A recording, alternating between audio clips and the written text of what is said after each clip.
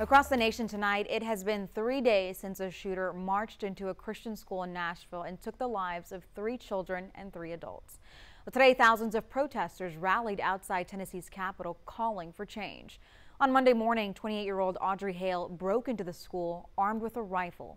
After the shooting rampage, Hale was killed by responding officers.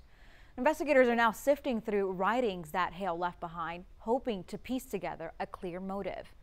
But today, parents and students marched through Nashville calling for stricter gun laws.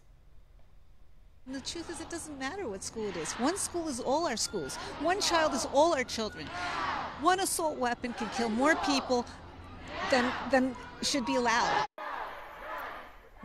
Last night, a vigil was held in downtown Nashville. It included a performance from Sheryl Crow and an appearance from First Lady Jill Biden.